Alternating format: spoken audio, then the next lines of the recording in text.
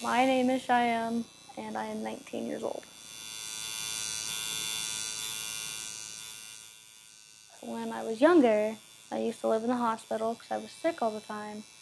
And one day, I told my dad that I was sick of being poked and prodded, and I hated it, and that I just wanted to leave.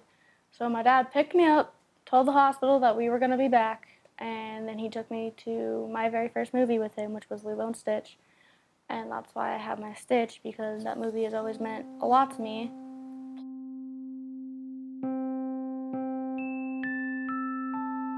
A while ago, I was in a very abusive relationship for about a year, and it took everything away from me, my self-esteem, my self-worth, my family, my friends.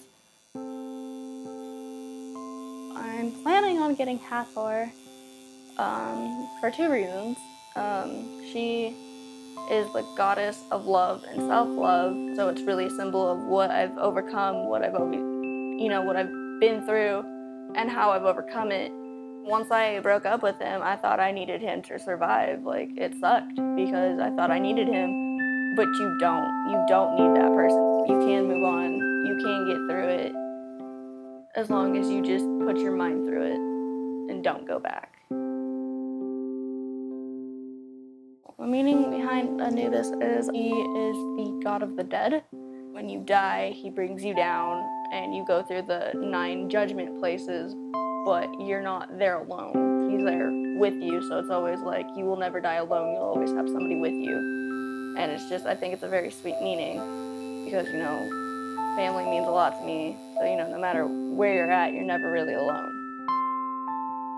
Family can even help you heal. And like my Stitch covers my scars. My Stitch is my memory of my father.